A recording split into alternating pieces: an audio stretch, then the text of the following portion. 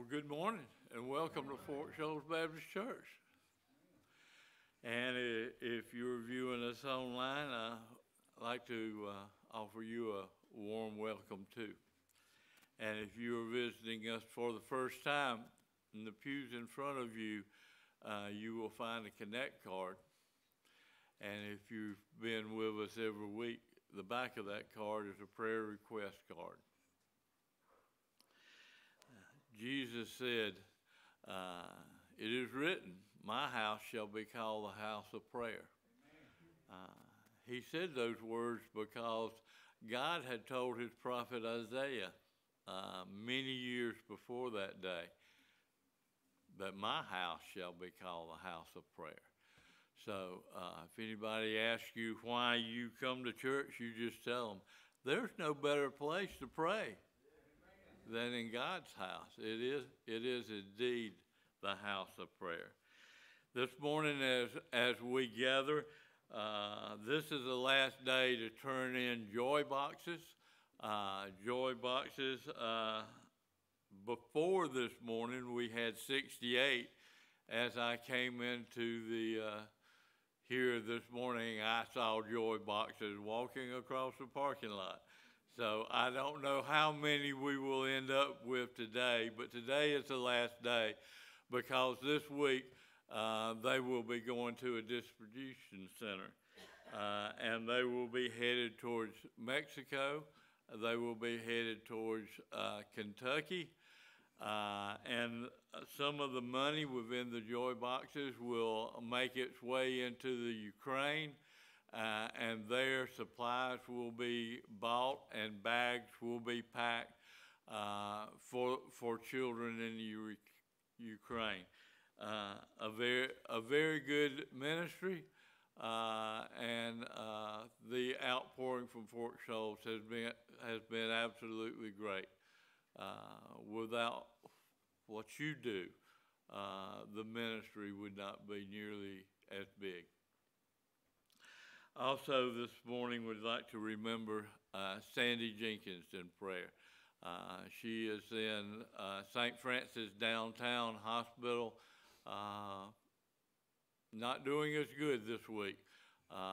So, as we go to prayer, let's do remember Sandy. Gracious Heavenly Father, we thank Thee for this day and this opportunity that we have to come into your house, to lift you up and praise you for being the God that you are. Father, for all the blessings that you have given us this week, we just lift you up and praise you. But most of all, Father, we thank you for your Son, Jesus Christ, who came and died for our sins so that we may have a right relationship with you. And Father, during this time, we do want to lift up Sandy Jenkins and all those that's in our Fort Shoals congregation that are sick and that are recovering. We just ask that you heal their bodies. For we ask in the name of Jesus Christ. Amen.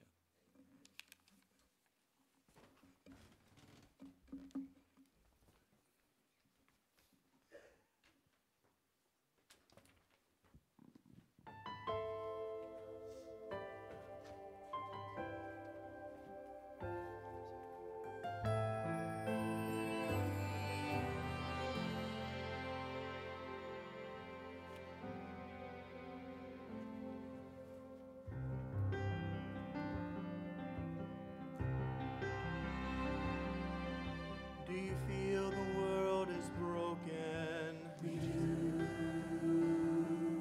Do you feel the shadows deepen? We do. But do you know that all the dark won't stop the light from getting through? We do. Do you wish that you could see it all made new? We do.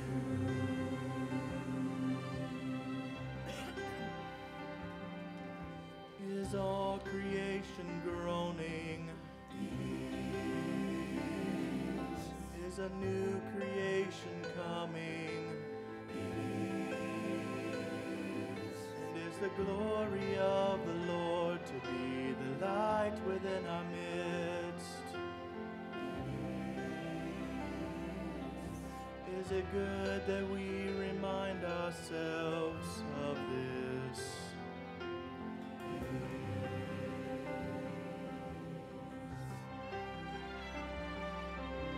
Is anyone worthy?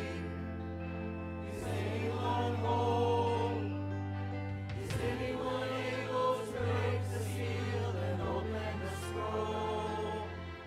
The Lion of Judah, who conquered the grave, he is David's root and the Lamb who died to ransom the slave. Is he worthy? Is he worthy of all blessing and honor and glory? Is he worthy of this?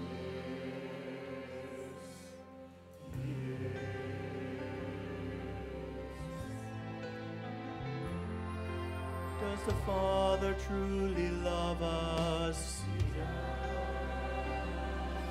Does the Spirit move among us?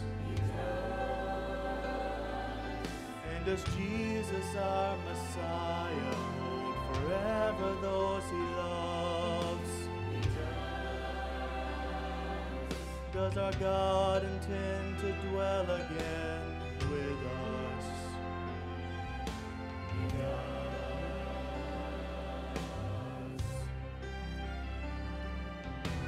Is anyone worthy?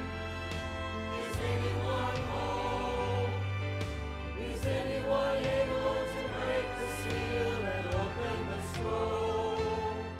The Lion of Judah, who conquered the grave, he is David's root and the Lamb who died to ransom the slave. Every people and tribe, every nation and tongue, he has made us a kingdom and priests to God to reign with the Son. Is he worthy? Is he worthy of all blessing and honor and glory? Is he worthy? Is he worthy? Is he worthy of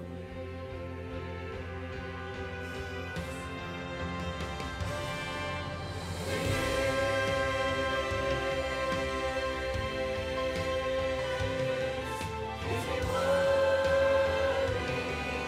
Is he worthy?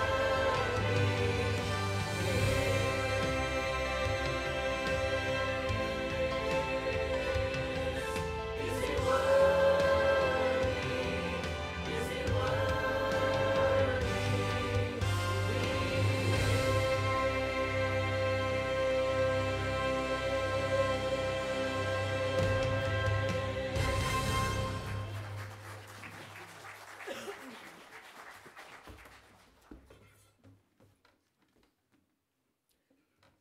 Alrighty, good morning, everyone. Would you please stand and worship with us today?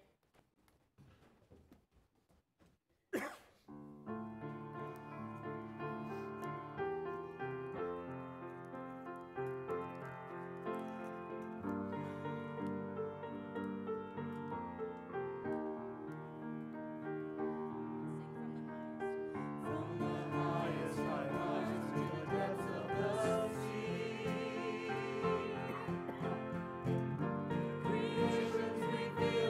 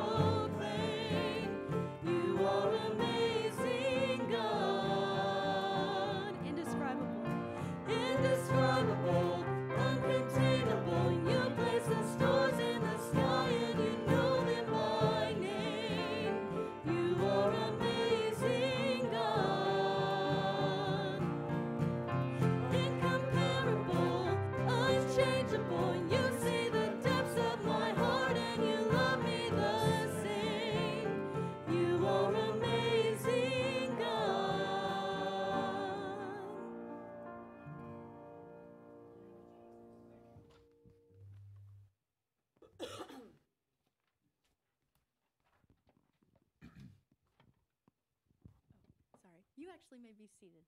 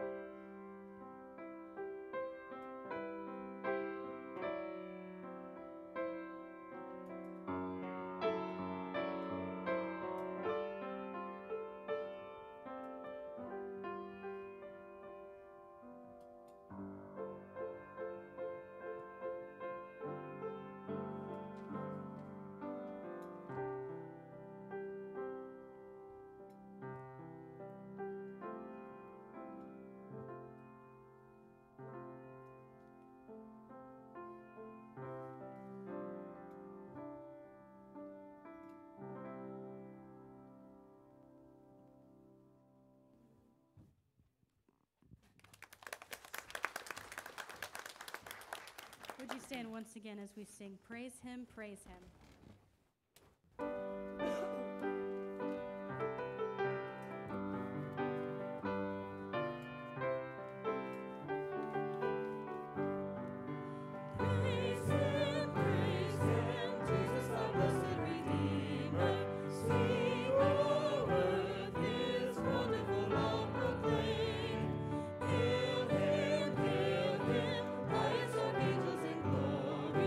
Strength and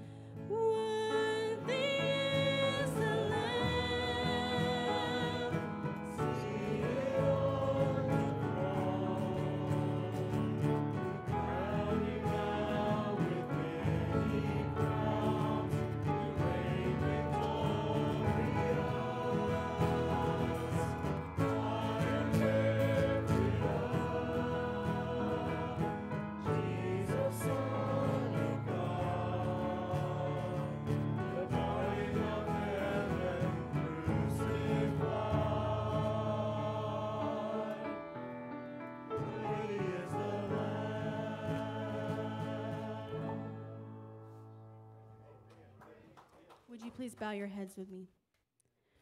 Lord, I thank you for the nail-pierced hands, for the cross, for the love that you give us that we do not deserve, Lord. And I just thank you that one day we're all going to be singing that song in heaven in front of you and just bowing down on our faces, Lord. And I just am so excited for that moment whenever it comes, Lord. Lord, I just thank you for everything that you are doing in this church, Lord, that you are doing in this community. And I pray that you allow us to see every opportunity and to take every opportunity that we can help this community, that we can show this community your love, your grace, and your forgiveness, Lord. We thank you so much, and it's in your name we pray. Amen.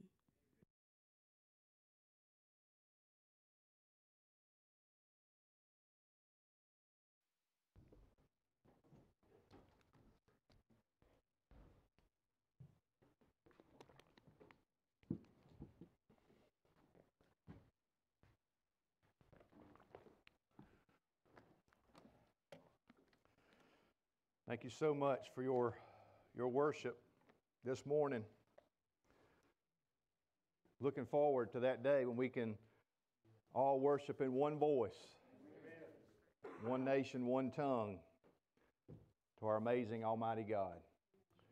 We're going to continue our series this morning looking at the sovereignty of God. It's easy within the church to sing these songs. We lift our voices singing these songs to the God that we know is in control of all things, regardless of the things that's going on around us in our world. But in our culture, we want a God that's small. If we're honest, we want a God that's small. We want a God that's safe. We want a God that's domesticated, a practical, fix it all, make you feel good God. That's the God that our culture desires. We want a God that thinks like we do, likes what we like, that we can manage, predict, even control. You see, that kind of God is acceptable. But this mentality proves that we do not understand the sovereignty of God. Psalm 103 verse 19 says, "The Lord has established His throne in the heavens, and His kingdom rules over all." The Lord has established His throne in the heavens, and His kingdom rules over all. God's sovereignty concerns His absolute rule and control over all of His creation. That's what this verse plainly states to us. That He rules all things. His throne is settled and His throne is established. What that means is Washington cannot mess it up. Our nation cannot mess it up. Politics cannot mess it up. Popular opinion cannot mess it up. Because God rules over all. Which also means He is creator and placer of all things. Modern estimation, if you Google this, you will find out that our scientists today have discovered by way of long-range telescopes that there could be 120 billion other galaxies other than ours. But that's changed because they say they know better. And so as of March of 2022, they estimate that there could be 2 trillion galaxies. Trillion. Now our galaxy, which is called what? Milky Way, has estimated that it has 100 billion stars, that none are even close enough for us to even touch. We see them shining, estimated approximately 100 billion stars. That means that there are that many more in all the 2 trillion galaxies that are within our universe. And honestly, when we think of God this way, this is where our mind just starts getting bigger and bigger and blowing up trying to understand. We have no problem with this concept that God is the God that created all of these things. We have no problem with this concept. It's not hard for us to believe that God orders the path of the stars. We can't say how He does it. We just know that He does, and if He didn't do it, the stars would cease to shine. That's not hard to believe. After all, somebody's got to manage the 2 trillion galaxies that's in the solar system. God does, and we accept that. But here's the rub. Our problem starts when sovereignty becomes more personal. Right? Because we look around and there's chaos ensuing everywhere. I mean, to speak of the galaxy is one thing. We know we have nothing to do with it anyway. But to say that God is in charge of all that happens to me, the good and the bad, the happy and the sad, the positive and the negative, and that He is working out His plan that somehow includes all the details of my life and will give me what is best for my life each day, day by day, that's another story. We struggle with that. Why do we struggle with that? But God's sovereignty means that everything that happens comes about because He either directly causes it or He consciously allows it. Nothing enters into history or could ever exist outside of history that does not come under the complete control of God. And only when we grasp this, I know this is big, but only when we grasp this will we take seriously the issue of His authority. The hard truth is, people don't want to be under God's authority. Certainly those who are far from God, but unfortunately many Christians do not want to be under God's authority. Because in our society today, most want to be autonomous. Because our culture teaches that we should answer to no one. We prefer a God in the box who will pop out whenever we need Him to bless us, to encourage us, to forgive us, to love, to provide direction. But until then, we say, don't call us, we'll call you. But make no mistake, the sovereignty of God means that He exercises His prerogative to do whatever He pleases with His creation. I'm going to give you some rapid fire verses here, just a few, and there's so many on this topic of the sovereignty of God. But I just want to give you some of these verses. You can write them down, you can flip if you can go really fast, but you may not make it to the end. Psalm 24 verse 1 says, "The earth is the Lord and the fullness thereof, the world and those who dwell therein." Listen, when you start making universes, when you start creating planets and giving life, perhaps then you might have an input into how God does things. You might be able to say something to Him, which is never, because you're not going to be able to do those things. So we don't have a voice in telling God what He can and cannot do, right? That's what Psalm 24 verse 1 tells us. Psalm 115 verse 3 says, "Our God is in the heavens. He does all that He pleases." Psalm 135 verse 6, "Whatever the Lord pleases, He does in heaven and on earth, in the seas and all the deeps." Isaiah 43 verse 13, God speaks to Isaiah and He said, "Also henceforth I'm your guy. I'm He. This is who's talking. There is none who can deliver from my hand. I work, and who can turn it back?" Romans 11 verse 36, "For from Him and through Him and to Him are all things. To Him be glory forever. Amen." God's sovereignty means that He has the final say-so. Nothing, absolutely nothing, sits outside of His sovereignty. Your boss doesn't have the last say. Your spouse doesn't have the last say. Your parents don't have the last say. Now, I wouldn't encourage you to push that one. But they don't have the last say. Your health does not have the last say. Even we do not have the last say. God created this world and everything in it.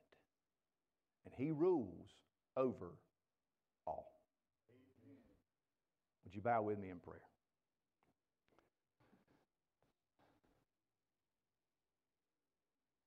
Father God, this concept of Your sovereignty is so hard to grasp. Because we look around us and we see a world that's in chaos. We see a world that is filled with anger, that is filled with hostility.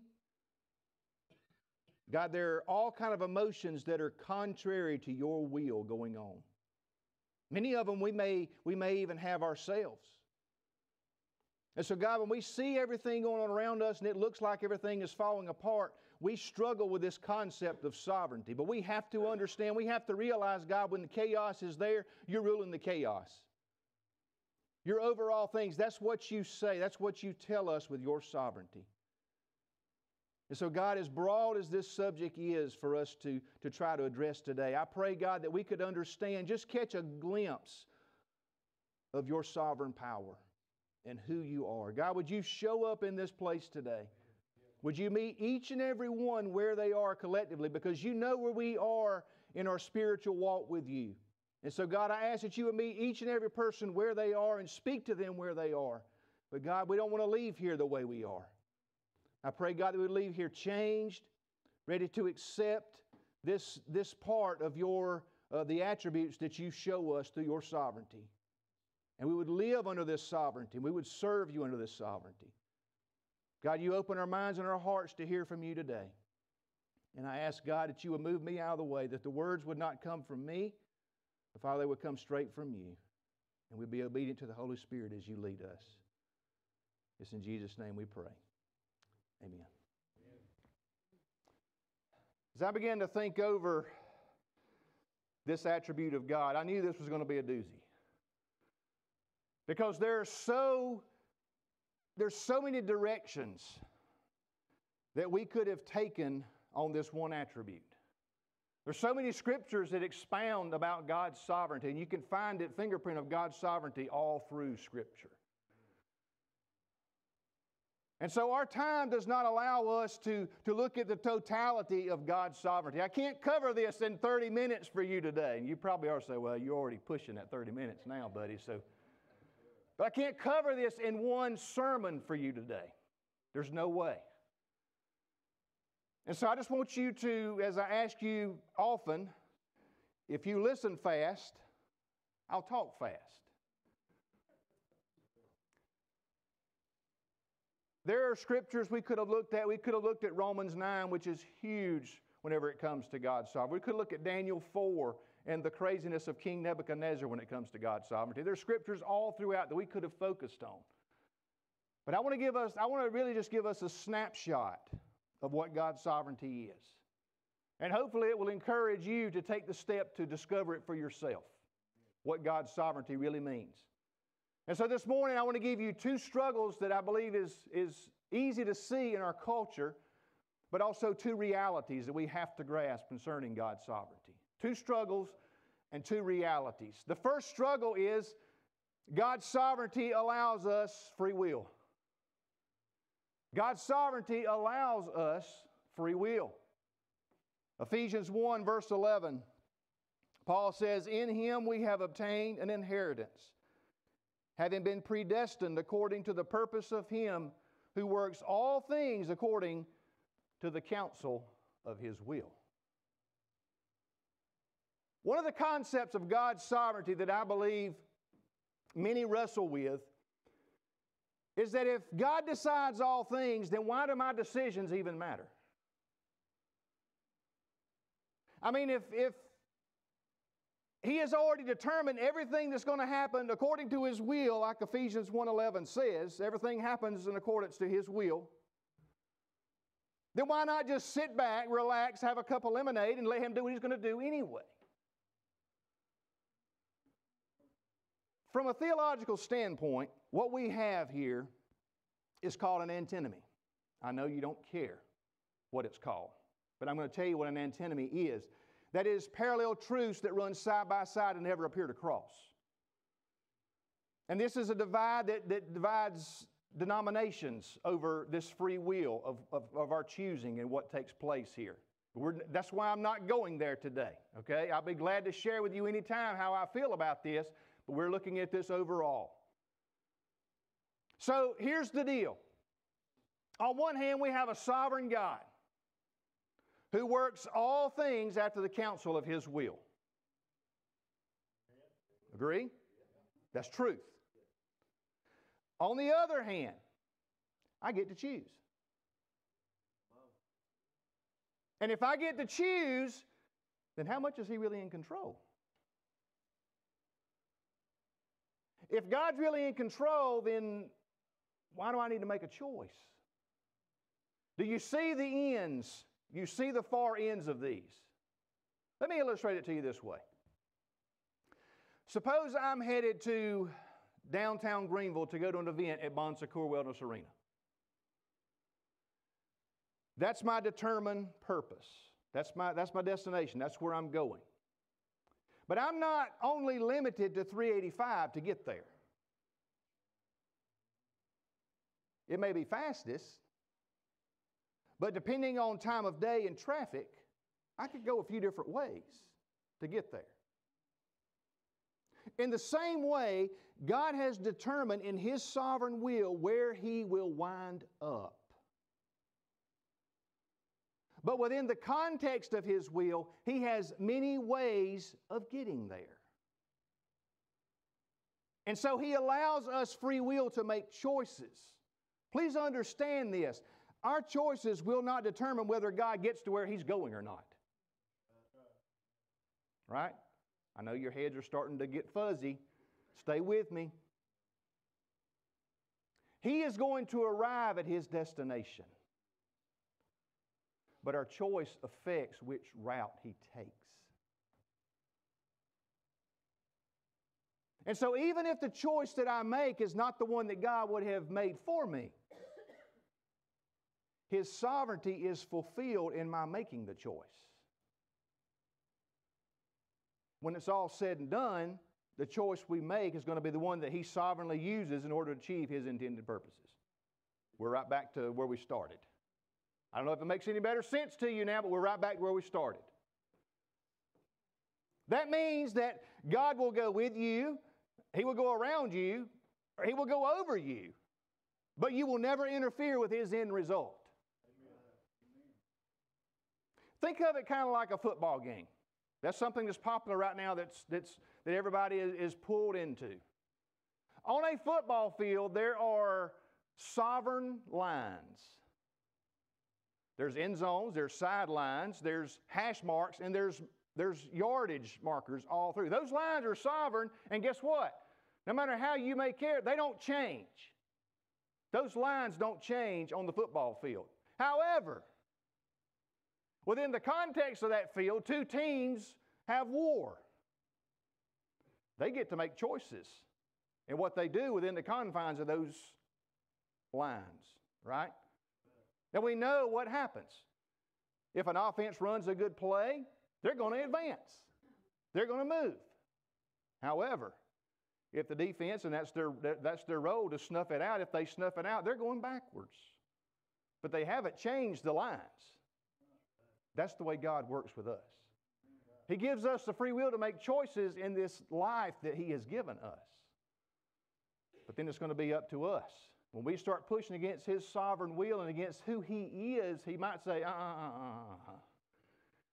take 2 steps back. Here's your consequences for making that choice.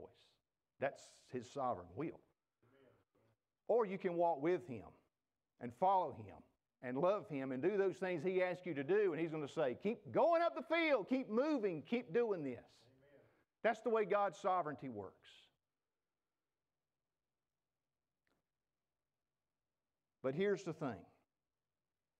That choice not only affects what takes place here on earth, not only affects our consequences and the destination and the path we take while we're here on earth, but according to Scripture, it also affects our eternity.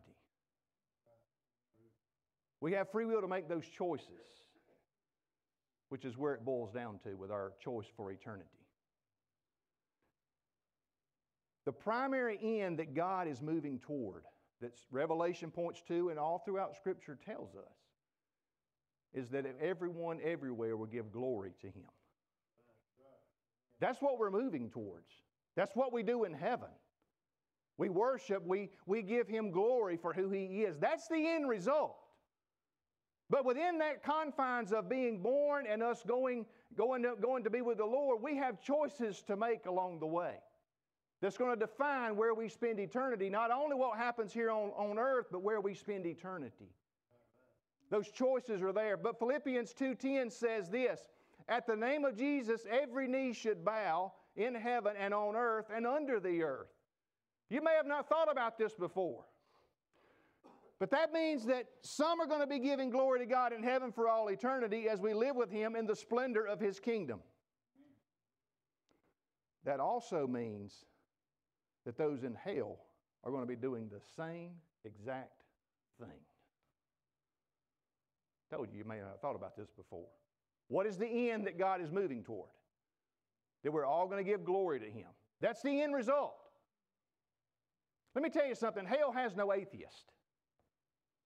There are no atheists in hell. Nobody there doubts the existence of God. All men will for all time do exactly what God has ordained them to do. But in His sovereignty, He has given them a free will to choose which route they will take. And ultimately, which place they're going to occupy for all eternity. So, this is a conundrum that people wrestle with. God's sovereignty allows us free will. The second struggle is that God's sovereignty does not remove the presence of evil. God's sovereignty does not remove the presence of evil. I believe this is something that many wrestle with. Why does God allow evil to continue?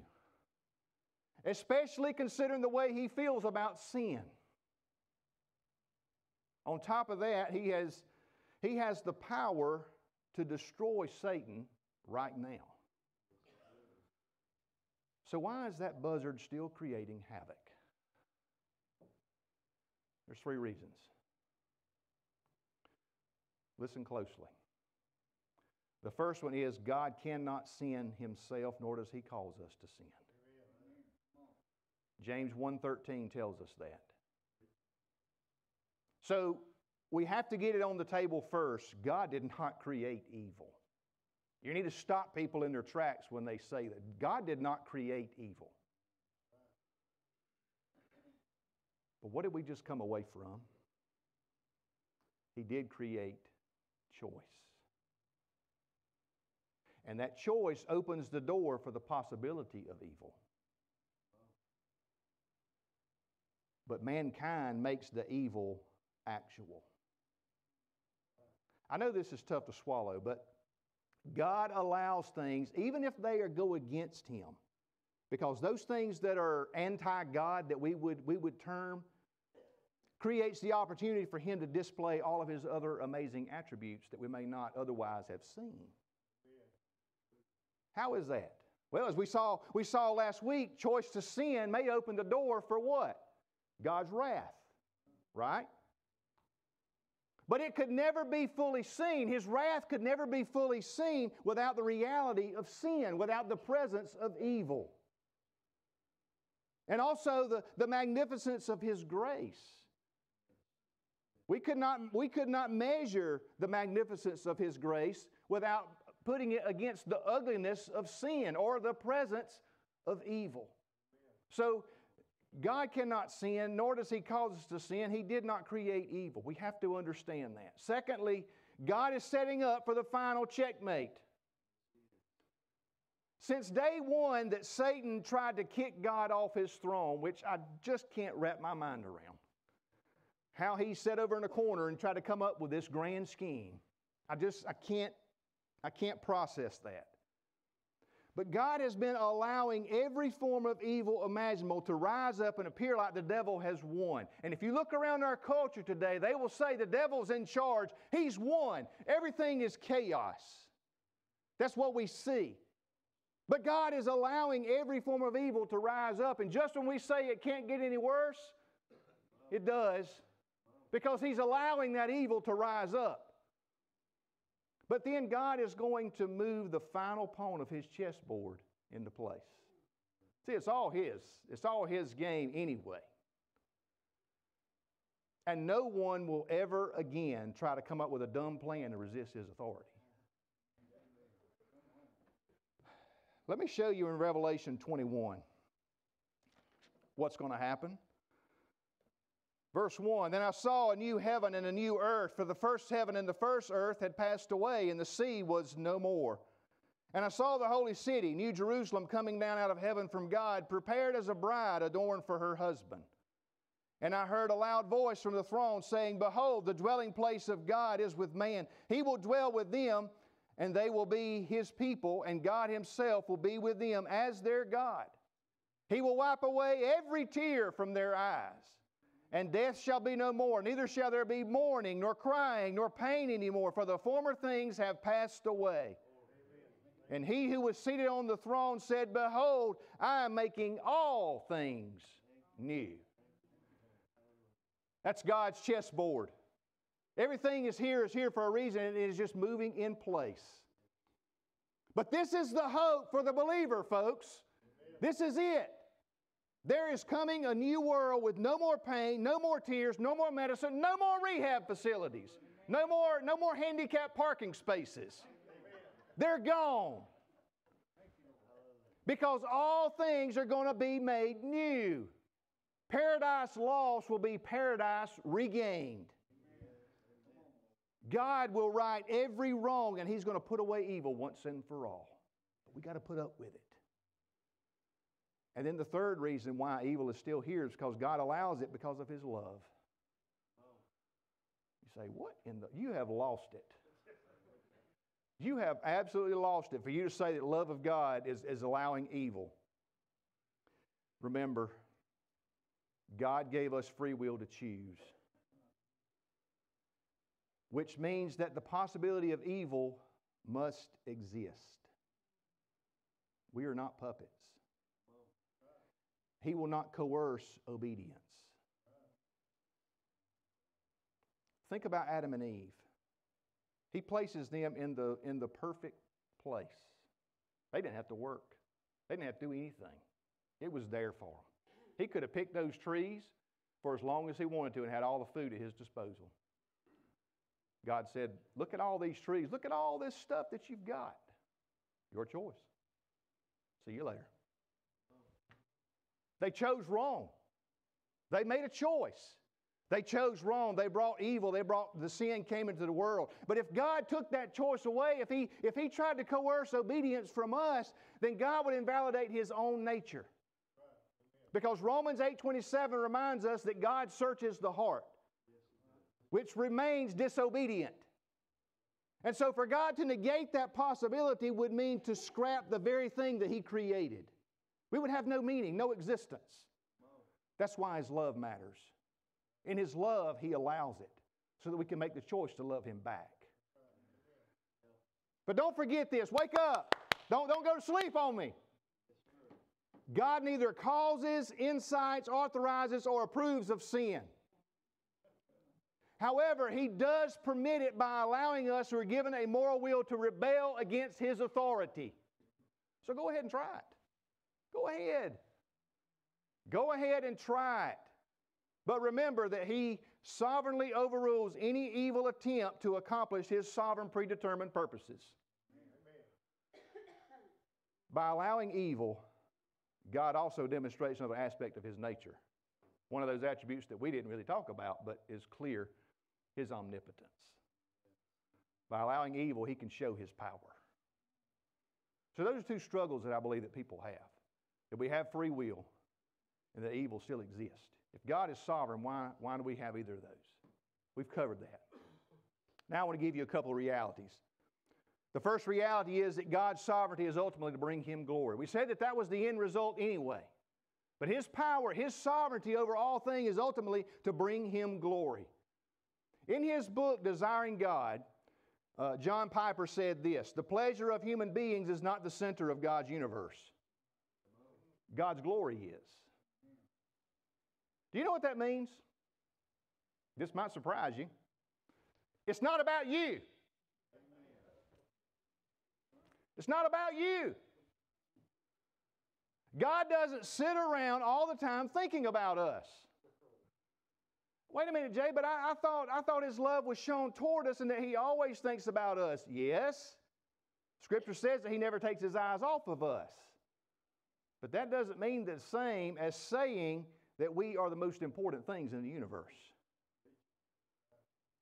God is the center of the universe because He is God. You see, our culture makes the mistake of placing us in the center as the most important. And so our good and our glory should be known from that. That's wrong. It's corrupt. It's totally backwards. You see, with that mentality, we've already talked about this, God becomes some sort of supernatural butler, if you ring for Him at all, that just comes into our lives to save us and to help us find our best life right now. If we're the center of the world, if we're the center of all things, that's how we think. But there's an underlying theme in Scripture that points to God's glory, not man's, as the foundation for God's sovereignty. I want to show you 3 of those verses really quick.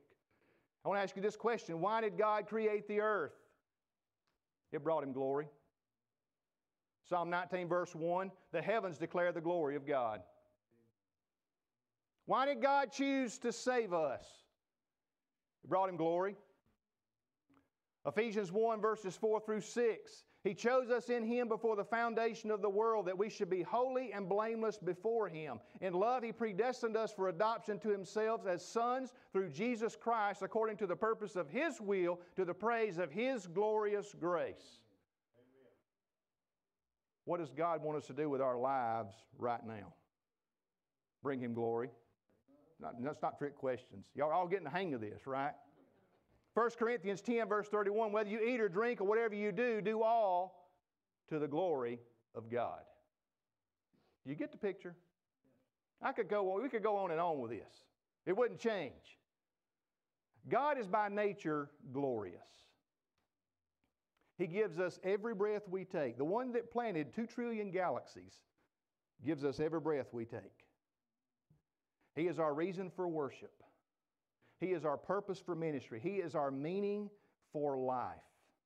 By the way, He provided the way, the truth, and the life. God has glory by virtue of who He is, not by virtue of what we say. We're only glorified when we are made to feel glorious. That is, we have been ascribed glory. Somebody lifts us up. That's the only time we get glory. God exists for His own glory. You can fight it, you can pout about it, you can reject it, you can accuse it, anything else you want to do about it, but whatever you do about it, it's not going to change it because God exists for God. So does everything He made. He made everything for Himself. Our lives are not about us, but about Him and His glory. God created the world and everything in it in order to display His attributes, His character, and His power. Now, to the skeptic, and to maybe some sitting here today, this doesn't sit well. This doesn't sit well. Because God is viewed as egotistic and self-centered. And we don't like it when people behave that way. So why is it okay for God to behave that way? Because He demands it, and He deserves it. Still too bold? I mentioned to you a while ago the end result of what's going to take place in heaven and in hell. There's going to be glory given to God. But there are only 2 groups of people who will not voluntarily glorify God: unbelievers and demons. Both will be thrown from His presence because throughout eternity, God is only going to fellowship with those who are voluntarily giving Him glory. So the issue isn't if we will or won't give Him glory. God will get glory because He is in the center of it. But because of all He has done for us, for everything that He has done for you, everything He has brought you through, and His sovereign rule over all things, doesn't He deserve it? Amen. It's a reality that we need to accept. God's sovereignty is ultimately to bring Him glory. But finally, God's sovereignty, once we get a grip on God's sovereignty, changes our perspective. When we really grasp this, it will change our perspective. There's a story told of a cowboy that had applied for health insurance. The agent was asking all the routine questions that went along with the verbal examination of what was going on. And they came to this question and said, "Have you ever had any accidents?" Cowboy said, "Well, no, I've not had any accidents. I was bitten by a rattlesnake once, and a horse did kick me in the ribs. That laid me up for a while, but I haven't had any accidents." The agent looked a little confused and said, "Whoa. Wait a minute, time out. A rattlesnake bit you and a horse kicked you. Those weren't accidents?" Cowboy said, "No, they did that on purpose."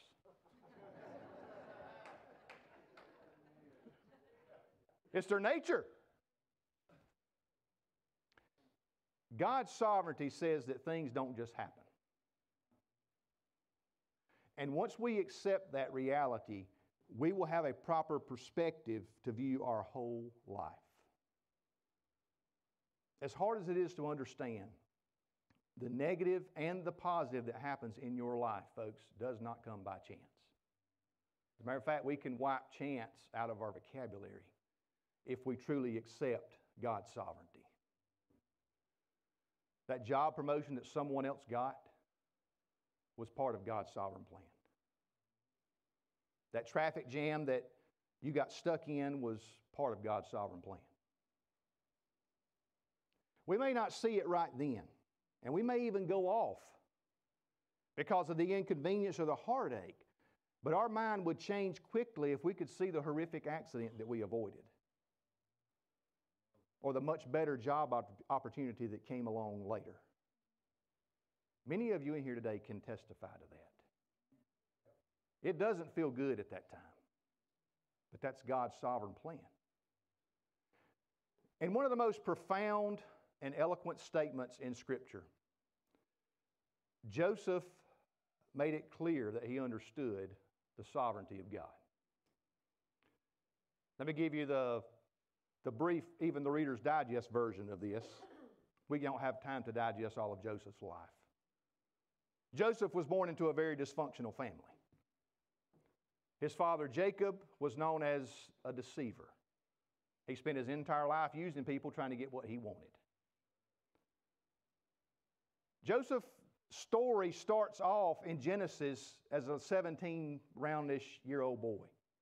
He was striking, he was handsome, he was buff, and he was known as the favorite of Jacob. Now, he probably shouldn't have had favorites, but he was. Don't you think the 17-year-old told his brothers that? I'm Daddy's favorite. I'm Daddy's favorite. He let them know that, and they got irate with Joseph. They said, we'll take care of this. He won't be his favorite for long. And so they come up with a scheme to get rid of Joseph by faking his death, throwing him into a pit, and selling him into slavery. It worked. Joseph was gone. He was out of the picture. But God. But God. Genesis 50, verse 20. You're familiar with this verse. As for you, you meant evil against me, but God meant it for good, to bring it about that many people should be kept alive as they are today. This is the confrontation between Joseph and his brothers after years of separation, when he is now in control and in charge. Both sides of that statement that Joseph makes in that verse are true. You meant evil against me. What the brothers had done was indeed evil. And Joseph didn't sugarcoat this truth. What you did was wrong. You meant this to be harmful. They are 100% responsible for their sin. God meant it for good. In other words, God did this on purpose. Now, this doesn't mean that evil isn't evil. It just means that God is able to take the evil actions of sinful men and use them to accomplish His plans. Amen. What looked like a terrible, rotten day, and probably was actually God fulfilling His purpose through the life of Joseph. He couldn't see it then. And we don't see it when we're in the pain either. We don't see it because we have an enemy that keeps us blinded to the truth of God and His love for us. So we don't see it, just like Joseph. Listen, folks, our view is extremely limited. I've used this illustration many times. We've had it in our men's Bible study. I've shared it in here with you. We see life through a straw. We look at our life through the end of a straw. We see it one day at a time and just a little portion of what takes place in our life. But God sees the panoramic view. He's looking from above all of these things. And so He sees everything. If we knew what God knew, it would scare us to death. But when we come to grips with the sovereignty of God, we will rest when we used to worry.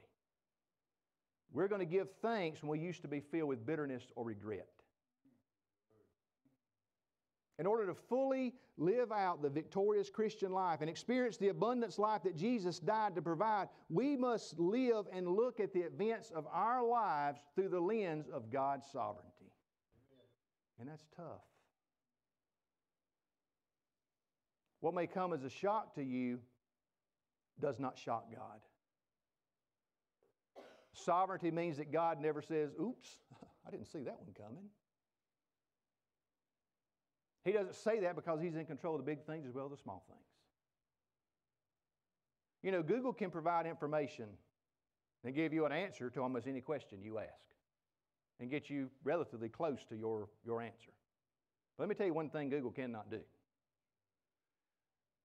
Google cannot help you in discovering God's plans for your life. No shape or form. Because God's ways are beyond our ability to figure out. So don't try to figure God out. Don't try. You will cause yourself great pain and unnecessary anxiety. Because He is the unfigure-outable God. Folks, I know that the devil is at work right now trying to distract us from this divine attribute. He doesn't want you to think. He wants you to question God's sovereignty. I know he's at work trying to distract that because he too is on a leash. And he knows he can only do what God allows him to do. By the way, the devil's the only one that won't cross that line. If he draws a line in the sand, the devil says, I ain't going near that line. But we, on the other hand, will test that line.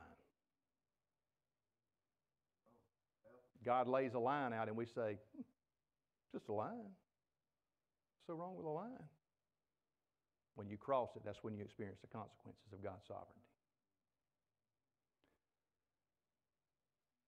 But once we begin to believe this truth and accept this truth about God's attribute of sovereignty, we will start to see the purpose in our pain. God's end game for you is good. It's to spend eternity with Him in heaven. Trust the process. God knows the way. As we come to this time of invitation, I don't know how God has spoken to you today. I don't know how the Holy Spirit is dealing with you today. Maybe this issue of God's sovereignty is something that you've struggled with for a long time. And because of the events in your life that have taken place and caused much pain and heartache, you have a hard time trusting in a God that is over and outside of where we are physically. You struggle. Could I just say, just bring it to God. Lay your struggle down for Him. Ask Him to take the struggle away and reveal His power to you. What we don't see right now that's going wrong in our life, God means it for good. We have to accept that. So have you fully trusted God with your life? Have you fully trusted Him with how you are living your life and what you're doing day by day?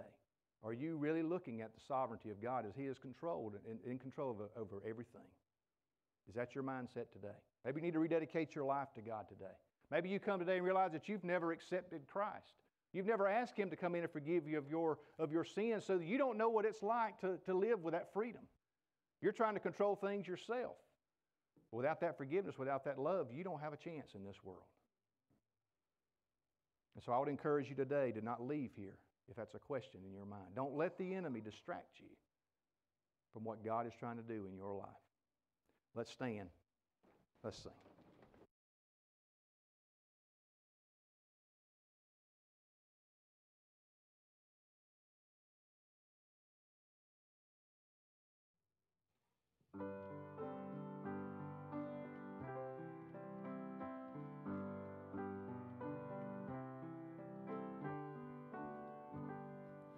Tis so